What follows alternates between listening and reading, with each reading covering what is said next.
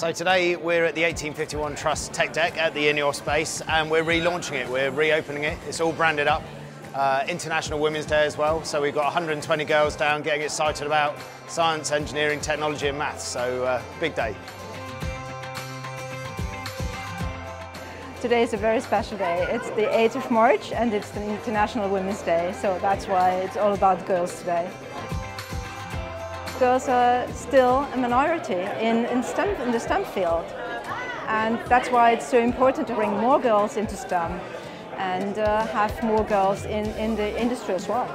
We've brought 14 girls from year 8. Sometimes you get a bit lost in the teaching world, and it's nice having inspirational women that they can talk to that are actually doing the stuff that they are interested in doing. It's been really fun and really inspirational. It's finally made me choose the path I want for when I'm older.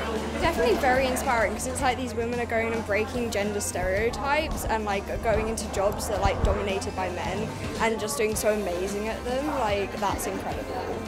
From top to bottom in INEOS Team UK, it's about the next generation to now have that little step, and the plans that the Trust have got to do that within sailing and give them a bit of excitement around the STEM subjects as well. It's pretty cool.